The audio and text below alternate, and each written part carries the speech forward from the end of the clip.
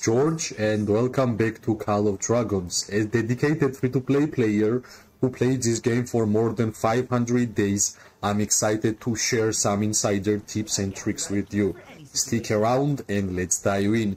Today we are going to take the Hydra in Season of Stripe, and honestly, whenever you are progressing through the servers and KVKs, every single behemoth is getting stronger and stronger, right? How they are getting stronger? They are having a more HP. Every single mechanic is same, but the same mechanics are dealing way more damage, right? It's normal because every single player is progressing and getting more and more power whenever you are playing Call of Dragons, and if behemoths would have stayed same, then the players would be killing every single behemoth in one tap, right? So that's why Season of Stripe, the newest season, the live season, we are trying to capture the Hydra, which has a 5% elixir production speed buff, which is really important for us, and of course some teleportation scrolls, some important gems which every player needs, right? Because that's actually the most important currency in the whole game, and of course some speed ups. The damage rankings is mainly for tier 5 players, and I think without tier 5 players it will be really hard to take the behemoths which are Hydra and everything which is after Hydra. Let's see how easy or how hard it will be for us to capture this one, and in my opinion for the zone 4 and zone 3 wars, it will be important to have the elixir production speed buff in general, right? Because not only during the wars, even some darkling farming, even during the events where you have to kill a lot of NPCs, that's important buff. Generally, in my opinion, behemoths are one of the most coolest things in whole game. It gives like an MMO vibe whenever you are playing Call of Dragons. You are gathering with your alliance members. There is like some limits whenever you are killing the elite one. And of course, elite one is like 10 times stronger. You are getting some rewards. Of course, you are not getting any artifacts or items. Maybe in the future something like this will happen, that killing behemoths had a chance of dropping artifacts for like couple of members randomly. That could be like amazing addition to the behemoth system. But so far I think it has a good place in Call of Dragons gameplay. It affects wars, it affects even alliance limits in terms of members, and of course those buffs which you are stacking and getting more and more. Like for example, this Hydra has 5% production speed, other behemoths might have 5% HP, defense, like every single buff what we have in Call of Dragons right now, the behemoths are actually having, right?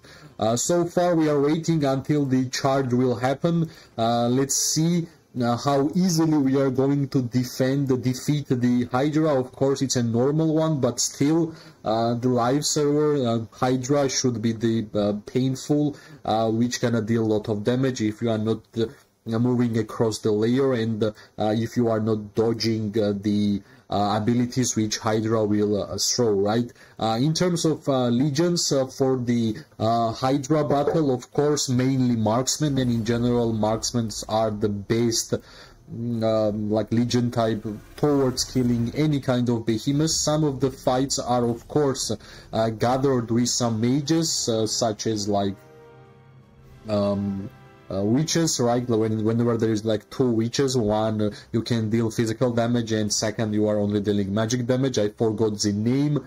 And of course, but in general I think marksmen are like most popular, and not only because of popular, marksmen are the highest amount of damage, right? Because we have highest amount of physical damage in the game, and that's why marksmen are the best one for defeating the behemoths. I think we are going to charge pretty soon. Of course we are trying to gather as much people as possible, whoever is online, because we don't have any limit in terms of numbers. Like before, in the beginning of the Call of Dragons, only 40 people could access the behemoths, but normal ones doesn't have a limit, right? finally, the fight has actually started, and let's see how easily we are going to defeat the behemoths, right? Of course, the mechanics will be same, but if you will fail the mechanics, the damage which you are going to get from the Hydra mechanics will be higher than it was before, right? Of course, my main tip, if you have a Rattle Spear, don't use Rattle Spear in Behemoth battles, because whenever you are using the skill of the Rattle Spear, you are actually standing still, and that actually is bad, because you have to move around in every single fights against behemoths, right? So far I think we are doing fine. Hydra still has 2.5 million HP, but I think our main damage dealers are alive and they are dealing quite a lot of damage. Myself as a tier 4 player, of course, I will not try to be a number 1 or even top 5, because it will be impossible for sure, but still I will try my best to be as impactful as possible. I will try to get this one, this is actually the most important and most painful mechanic which Hydra has. You need to stand on the circle, and of course you have to avoid these green blasts, which are dealing highest amount of damage that Hydra can deal. If you will just do that mechanic cleanly, then I think you shouldn't have any problems defeating the Hydra. That's my opinion, and that's how it generally happens, right?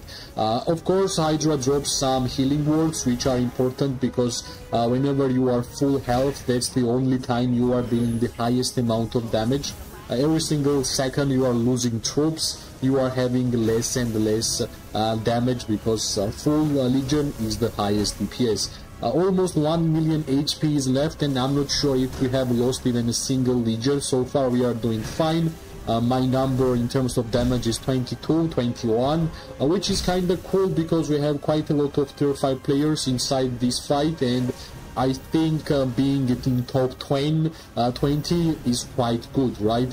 So normal Hydra in Season of Strife is defeated. That's the conclusion of this fight. I hope that you guys understood how to avoid the most important mechanics which Hydra has, such as this one. This is actually most important mechanic in the whole Hydra gameplay. If you have the circle around, go and stand on the circle, and whenever Hydra is throwing blasts on you, like green blasts, that's actually highest DPS which Hydra can deal.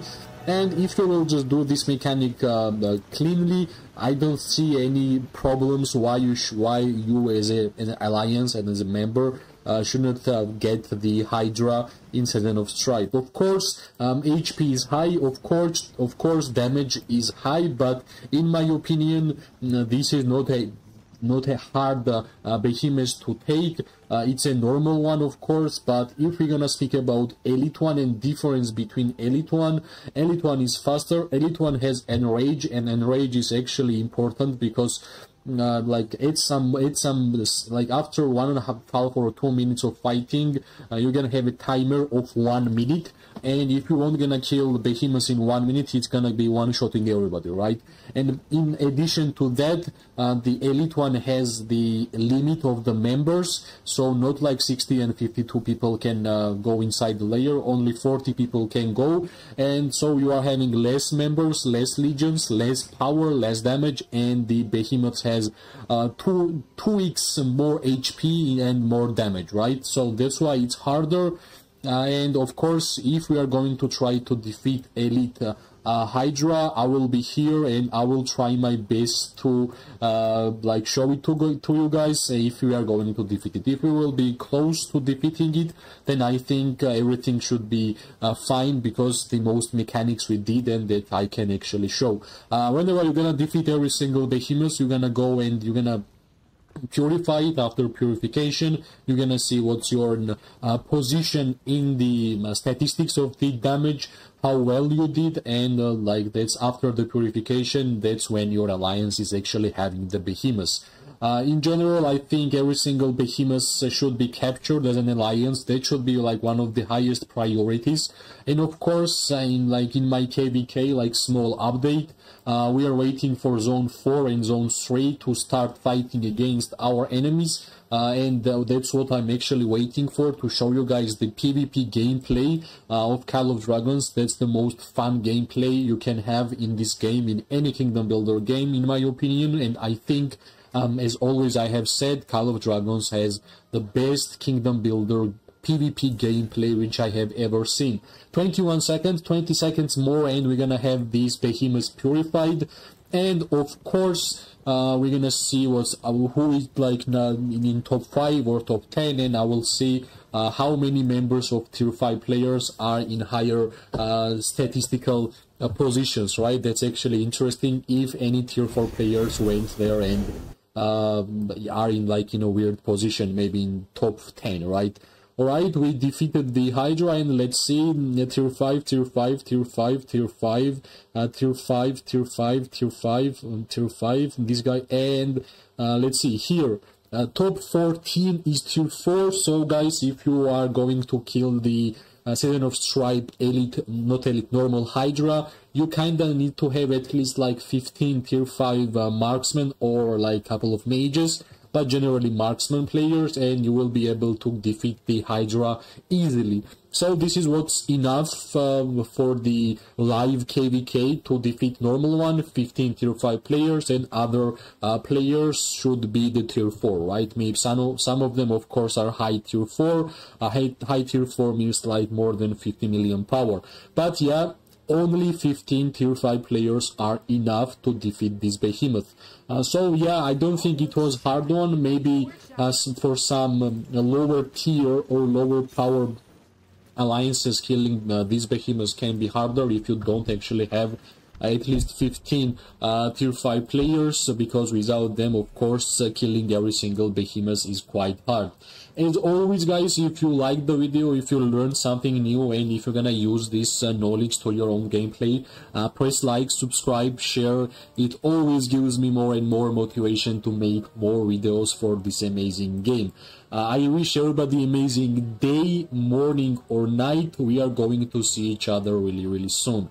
Bye bye and good luck.